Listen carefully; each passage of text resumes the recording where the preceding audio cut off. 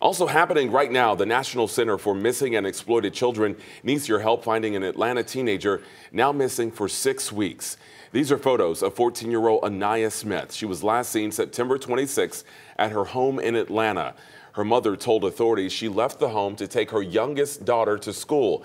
And when she got home, Aniyah was gone. Officials say they believe Aniyah is still here in the Atlanta area. If you know anything about her disappearance, call Atlanta police.